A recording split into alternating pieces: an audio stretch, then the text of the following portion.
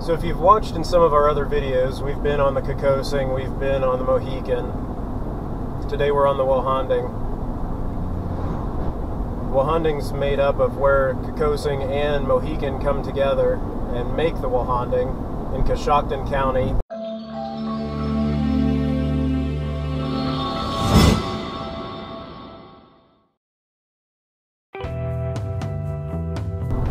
Walhonding has been called a bunch of different things over the years.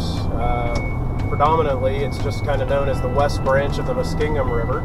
The entire Walhonding River is in the county of Coshocton in Ohio. There's also a process of tearing down the 6 Mile Dam, which is a low-head dam that's been a problem for kayakers, other paddlers, as well as having some disruption in the native aquatic species. What you see behind me is called the 6 Mile Dam. It was originally built in the 1830s for the mill race. There was a mill here that was active for about 100 years, give or take. But ODNR has determined that they want to take this dam out. They actually proposed probably 10 or 15 years ago to remove the dam. I've actually removed dams on the old end tangent. And so what they'll do back here is they'll breach it, and once they breach it, they'll let the water out slow, so it won't be a big rush, it won't be a big wave of water that'll go down. They'll lower the water, and then they'll slowly and carefully remove the debris. So that's what I've done on the old end tangent years ago. The dam that I removed was only 3 or 4 feet high. And once I got my crew working with the track excavator, dump truck, backhoe, removing the debris, I started hiking upstream. And so what is going to be amazing is that there are places up above us that have never seen the light of day. It's full of clams up there. And what I did on the old end tangent is I hiked upstream and picked up one clam after another and threw it in the water.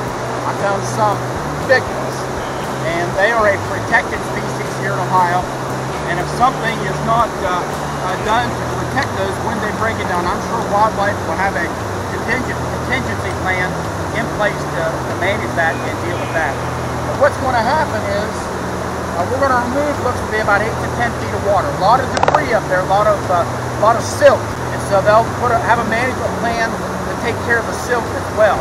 That's why they'll want to release it very slowly, because they don't want to push all the silt downriver all at once. Well, then what will happen is that this will end up being a beautiful river to paddle. There are rapids that will develop here that haven't seen rapids for over 150 years. And so we the river rangers, want to be the first to paddle down rapids on this river that have never ever seen rapids for over 150 years. And we will advertise and we'll let you know about that. But it's going to be pretty amazing when it does happen. And so we'll keep you posted. Another thing that we plan on doing is we plan on keeping track of the removal of the dam. And so we'll report on the removal of the dam on like a weekly basis or a couple times a month. That way keep you in the loop.